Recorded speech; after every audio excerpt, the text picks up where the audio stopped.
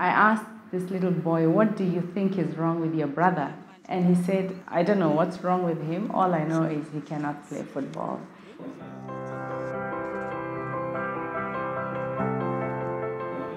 His world has been just a world of sound. That moves me a lot because I would hate to lose any one of my senses. Eric has a lot going on with his eyes. In fact, some of my colleagues had a look at him and thought he doesn't have much of a chance. Standing at your doorstep, feel it everywhere, feeling everything. Clementine did take him to school, and the teachers sent him back because they said he couldn't see.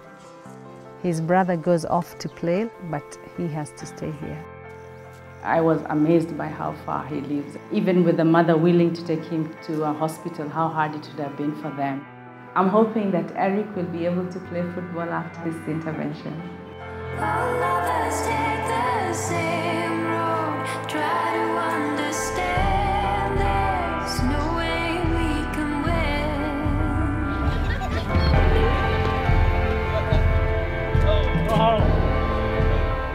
He's walking by himself, no one's holding his hand anymore, so I'm happy that we gave it a shot. Eric, he can see exactly where my hand is, so that's great. This is why I became an ophthalmologist.